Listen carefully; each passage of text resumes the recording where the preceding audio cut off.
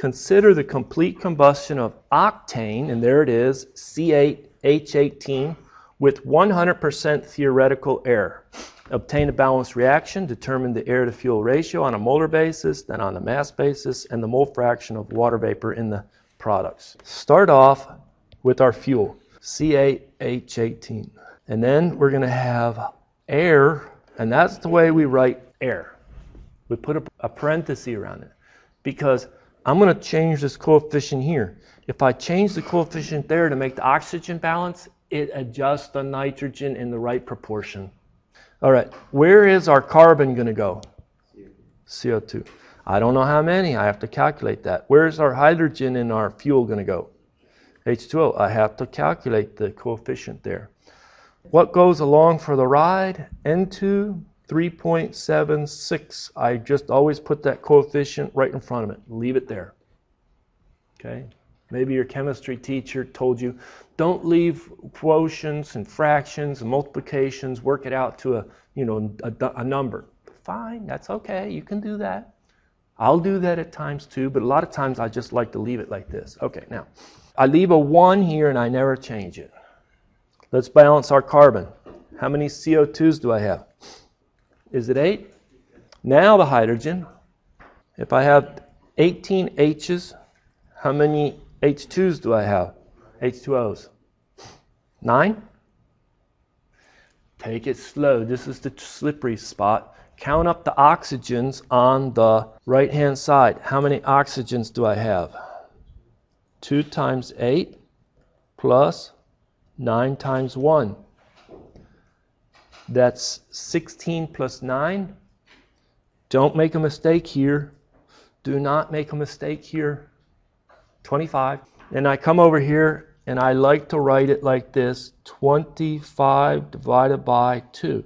Professor, I know that 25 divided by 2 is 12 and a half. Can I write 12 and a half? Yes, you can. But I prefer 25 over 2. So now, oxygen is completely balanced.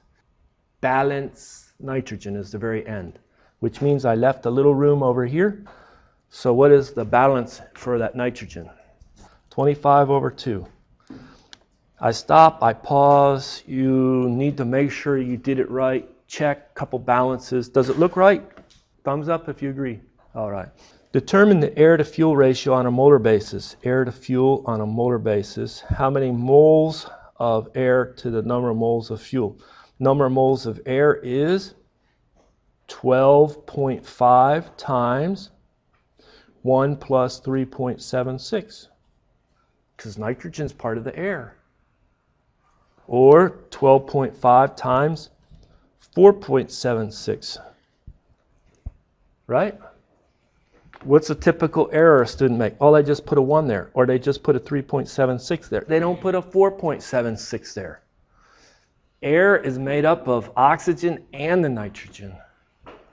So that's correct right here. And then how many moles of fuel? 1. So the air to fuel on a molar basis for this problem is 59.5. What about on a mass basis? Air to fuel on a mass basis is the mass of air divided by the mass of fuel, is the number of moles of air times the molar mass of air divided by number of moles of fuel times the molar mass of fuel, which is the air to fuel on a molar basis times the molar mass of air, molar mass of fuel, and let me substitute numbers here. 59.5 times 29, close enough, divided by 114.2. Okay, this goes to 15.1. 15.1 kilograms of air per every kilogram of fuel. And then mole fraction of water in the products. So Y of H2O is going to be 9 divided by 8 plus 9 plus 12.5 times 3.76. Did I do that right? And that becomes 0.1406, 14%.